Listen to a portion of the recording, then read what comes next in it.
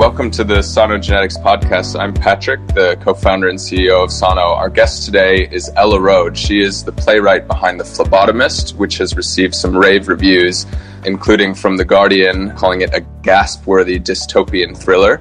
And it's also had a couple of mentions in The Economist, not just for the writing and acting, but for some of the interesting ethical questions around genetics and genetic testing that it tackles.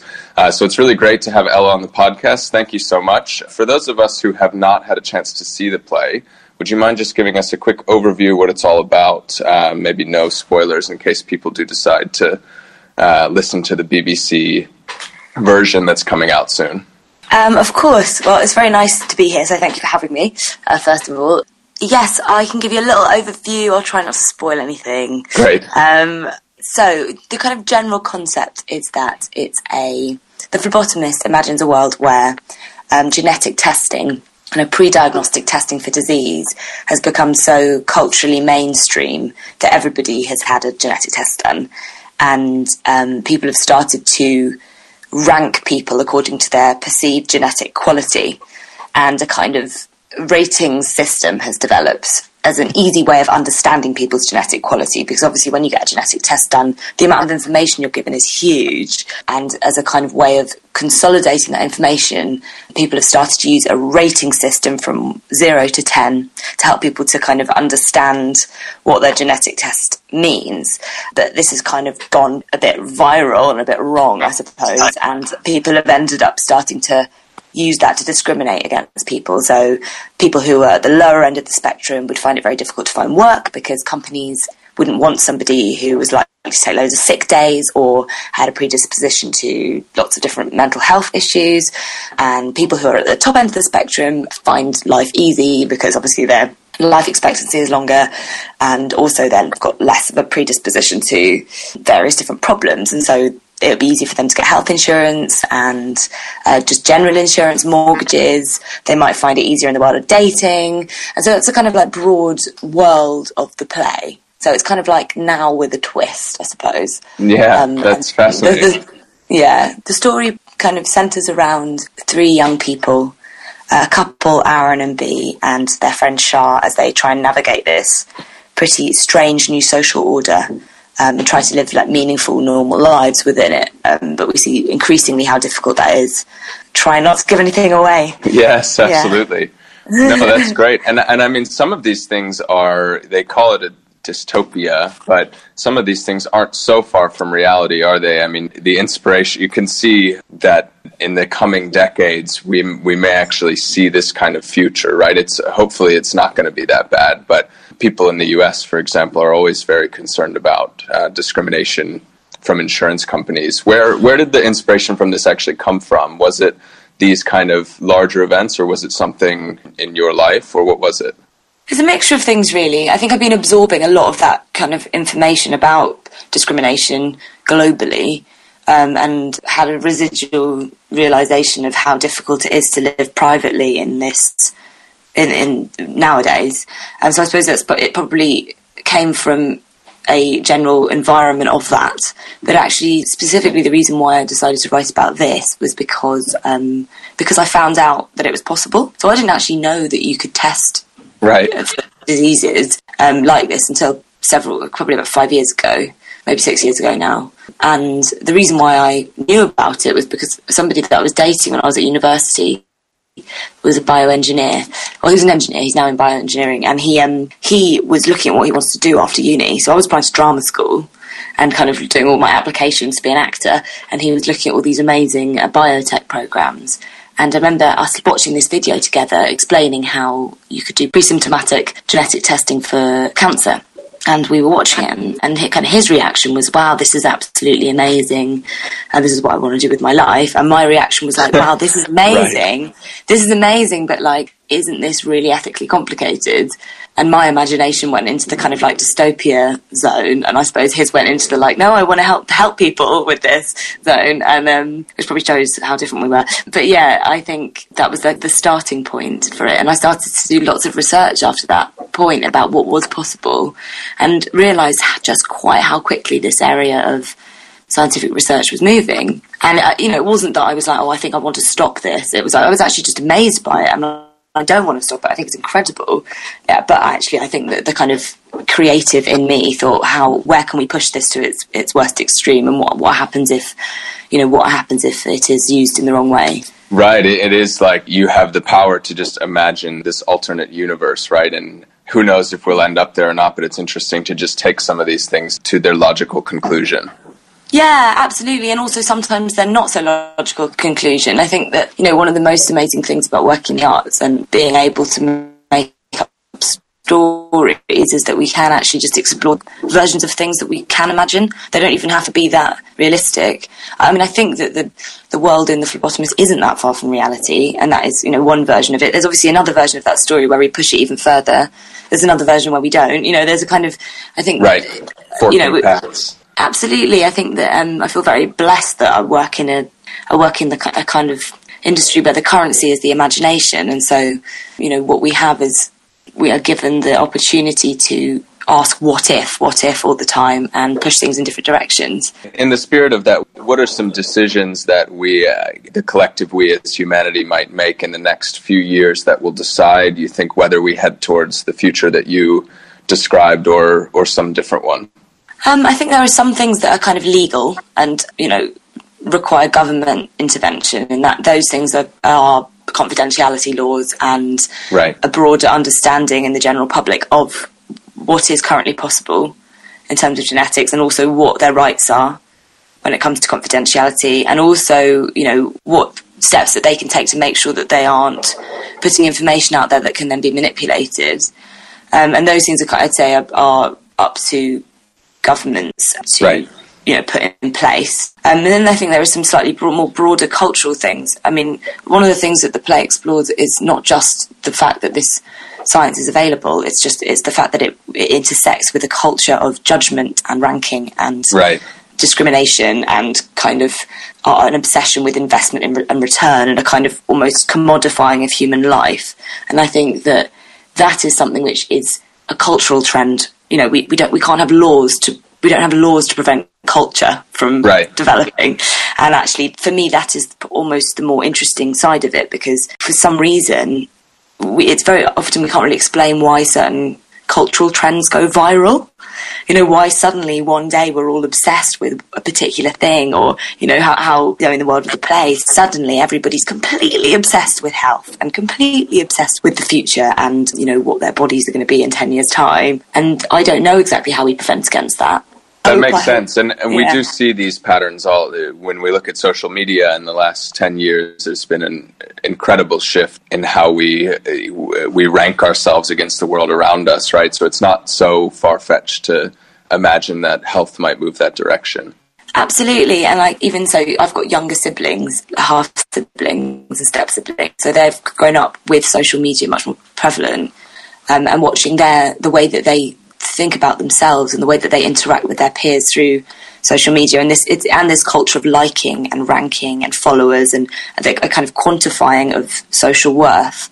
I mean, I imagine that's probably subliminally fed its way into the play. The fact that I've been watching them battle that, and I think that things do just take off, don't they? Yes, they do. Yeah, and I think that it would be really wrong for government to come in and say, no, we cannot use social media. No, there will be no more, ranking of photos, because that would be ridiculous. But actually, it's very difficult to know how we contain that. No, that makes sense. In the play, you go into not just predisposition to illness, but also personality traits and those sorts of things. Did you know before you set off on this journey about some of the science behind genetic testing, and that you actually could predict personality traits and these sorts of things, or was that a moment of kind of going down the rabbit hole for you and realizing all these things one after another? Yeah, it was definitely a rabbit hole moment, because I started off knowing that about cancer, different types of cancers that you could test for, and then I kind of started to do a bit more reading and realised that there were other things too, and then started to look at all the other traits that were being mapped. And the more I dug, the more I found. And I think what was amazing for me was realising quite how quickly the research was moving. So actually every week there seemed to be more stuff that people were understanding. I mean, that is what's incredible about science, isn't it? It's just like everybody's constantly building all the time. It's so alive. Have you followed the gene editing scandals in the news, or else very recently there's a company in the US that said they were going to start helping people test embryos for intelligence. Have you followed either of those stories? I haven't followed that story, but I definitely would like to.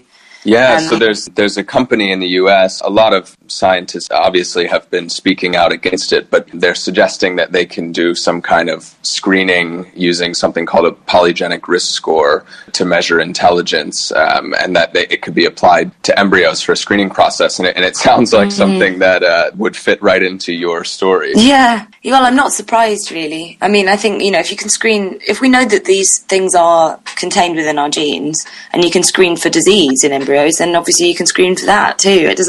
For me, that doesn't seem such a leap. It's just about the fact that people that are allowed to do it, which I then find a bit icky. Yes, and that people would choose to do it as well and make a business out of it. There's the government piece, but then there's also, there's some kind of base level of ethics, I think, that for a business you should hold yourself to. Yeah, I think so. I think it's a difficult one, though, isn't it? Because there are some particular diseases that if you were able, that you're able to screen for, or it feels relatively clear cut, you think, well, actually, it maybe I wouldn't feel comfortable bringing a baby into the world knowingly with that disease. Right. And I feel like that feels it's still complicated. It's still bloody ethically complicated, but it's not like it doesn't feel too difficult to make that decision, I think. But there are it's really difficult to know where you then draw the line, because it's obviously massive sliding scale. And then actually when you get to something like intelligence, you think, well, actually, do I have the right to play God in this instance? And should we really be selecting? Yeah. Should we really be designing our children like that? Yeah, and I think you put it really well. There's a continuum of all of these different traits or conditions, and where everybody draws the line is so different. I mean, we, in my research capacity, work with a lot of families with rare conditions, and actually everyone that you ask has a different outlook on it, whether editing or early detection is the right thing or the wrong thing to do. So it's really hard to draw a line in the sand. Absolutely. And actually, when we were doing the run of the play, the original run of the play about a year ago, I do quite a lot of support work with young people and adults with different disabilities, and who need do kind of support work. And I went away to do a weekend of that during the run of the play last time, and I had this real realisation when I was there, having a lovely weekend. We took them on a camping trip, and I was like, none of these people would exist in the world of the play, because they would have been screened out. Actually some of them would, obviously because of anomalies and everything, but actually I found it so depressing and so sad thinking that actually these wonderful humans that I was spending the weekend with would not exist in this world where everybody is able to choose, and that felt very sad to me. Yeah, and also this idea that you kind of reduce it all to a single number. I thought that was really fascinating to me, that actually it's an incredibly complicated set of characteristics or traits, but at the end of the day, it just spits out a number that is, in a way, kind of a measure of your worth, right? Yeah, absolutely. And I feel like that is, where that came from is this kind of everybody having a rating on every app kind of thing. Actually, we seem to reduce ourselves to these numbers all the time, but actually reducing yourself as a your kind of social worth to a number feels like another step. Yeah, well, you mentioned dating apps and those sorts of things earlier, and actually a lot of people have suggested that genetics should, and I think there are actually some that already exist, we can look it up afterwards, but dating apps that purport to use your genetic data to determine who they're going to match you with. I think the science really, in most cases, unless it's a recessive disease, doesn't really work for that. But they seem to think that you can do some kind of complicated matching, and you actually pick who's going to meet each other based on their genetics, which that seems really kind of crazy and bizarre to me as well. But it makes you think about, what if someone that you fell in love with, actually the algorithm decided in an alternate universe that you weren't compatible with and you never got matched with one another, for example? Yeah, I think I find it fascinating. I find it slightly scary, but I also find it slightly hilarious, just because I feel like, if you even look at the oldest literature from, the Greeks, right? Or Chaucer, right. Everybody's been trying to understand love since the beginning of time. It's probably the most discussed thing in any art, is people trying to create an algorithm for love. Right. And this is just another version of that. It's just like, we've got more information about ourselves and about the world now than we have ever had.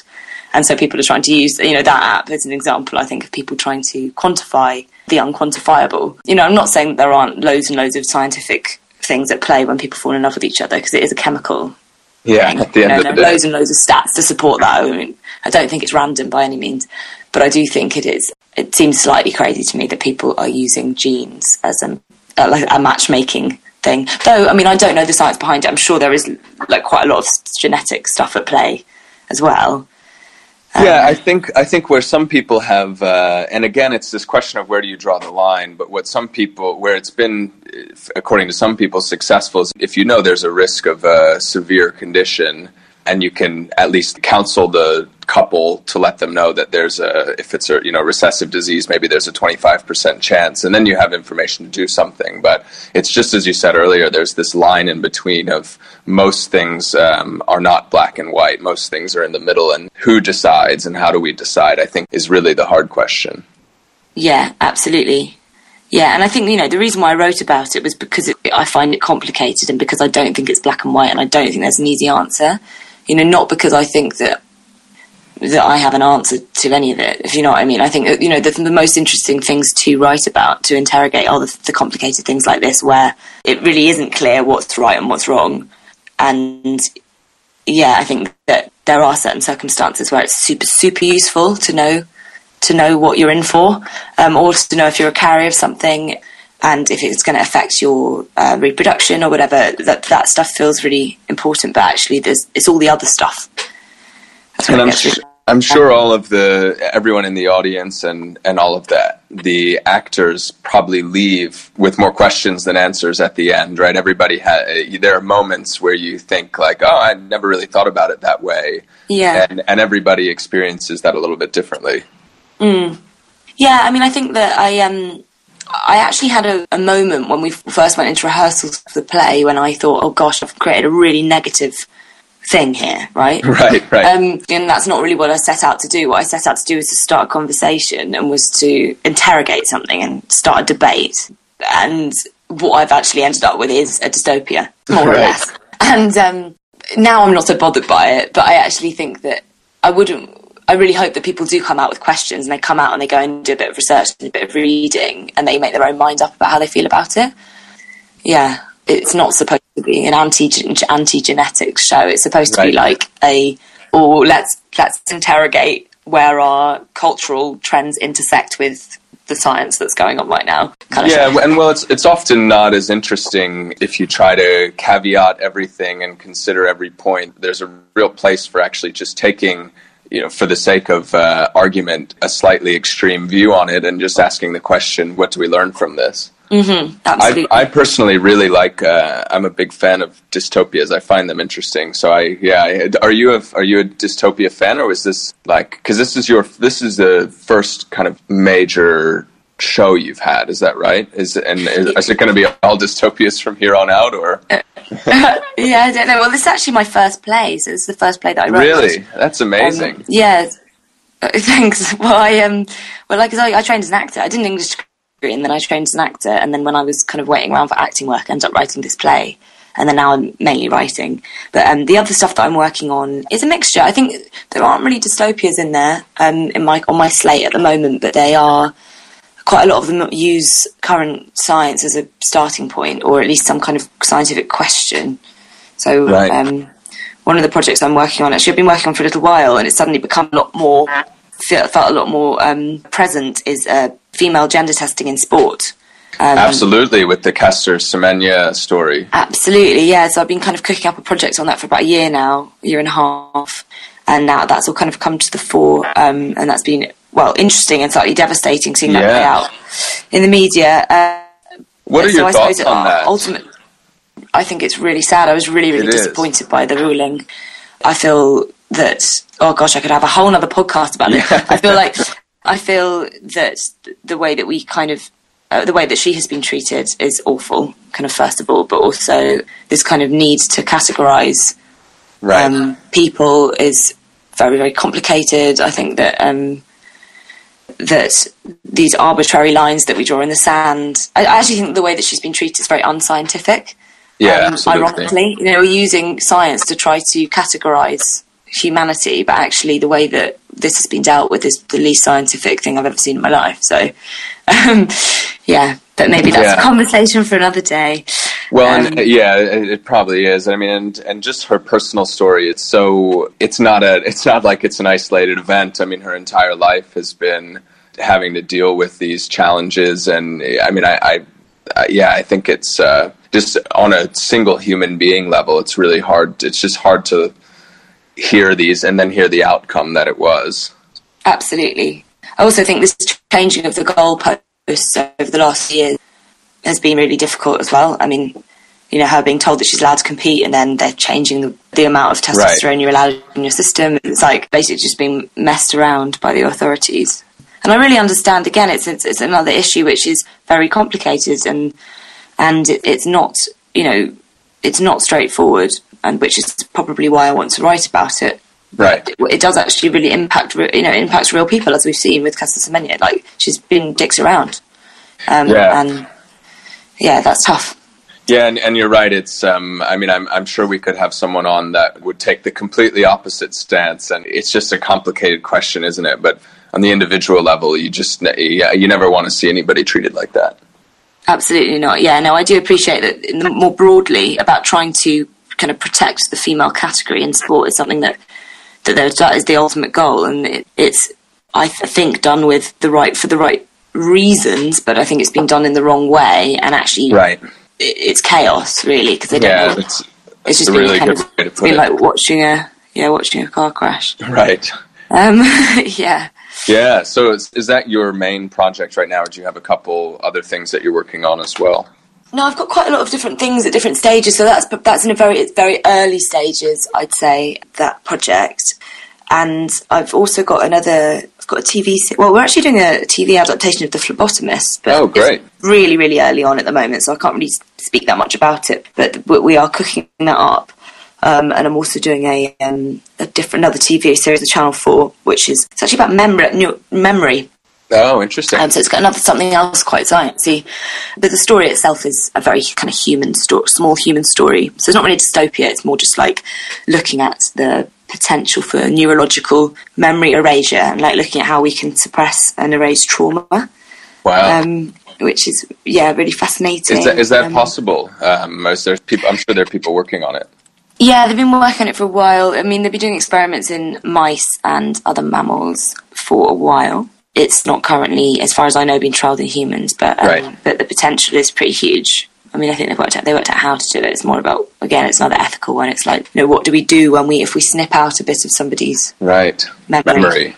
And, should we question? Yeah, of course, yeah. Well, a couple of other plays which are a lot less sciencey, I'd say. They're more human questions, maybe. I mean, really, I think when you break anything down, you could probably turn it into a scientific interrogation because it's all linked up. But I'd say those are the projects that are using a kind of current scientific debate at their core, and the other ones are much more about asking questions about. One of them is about the taboo of regretting having a child, and the other one is about altruism.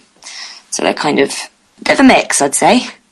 Yeah, great. Yeah. That's fascinating. I mean, all of these, I always come at these things with a genetics hat on, but there's a small role that genetics has to play in all of that. Altruism is one of the very fascinating questions around genetics because it doesn't seem obvious from first principles why it would happen, but if you dig into it, then it does start to make sense. Absolutely. That was one of the reasons why I started writing about it, actually. I think ultimately the play is not going to be about the science at all. But one of the reasons why I started to get really fascinated by it was because I was desperate to try and work out whether or not altruism was an evolutionary thing. Whether it must be. If it exists, it must be. But you're like, I was trying to reconcile this kind of selfish gene debate with actually altruistic behaviour and it's the idea that the genes are selfish, but we don't have to be. Right. It's some emergent property. Yeah, we don't have to be. Yeah. No, I think it's really, really interesting. Well, fascinating. We'll definitely keep up with that and share it when all these things come out. I know we've got to close up here because we're running out of time. Do you want to share your Twitter or website or anything like that so people can follow your work? Yes, please. I mean, I don't have a website. I'm not very good with tech, ironically, maybe. But I can be found on Twitter at Ella_Road. And I think that's pretty much the only social media I use. Great. So yeah, find me there, and I normally post about work and upcoming stuff. Wonderful. Thanks so much for coming on the show. We really appreciate it. My pleasure. Thank you so much for having me. Thank you all very much for listening. As always, You can send your feedback, including any questions you have, guests you'd like to see on the show, or anything else to podcast@sonogenetics.com. We'll read and respond to every email. If you would like to get in touch with Ella or follow her work, she has given her Twitter out. If you like the podcast, we'd love if you could share it with a friend or leave us a review on iTunes. And then finally, feel free to visit our website, sonogenetics.com, to learn more about some of the research projects we're working on and some of these interesting topics we discussed today through the blog, or to find a link to the podcast. Great. Thanks so much. And thanks, Ella, very much for your time. My pleasure. Thanks for having me. All right. Speak to you soon.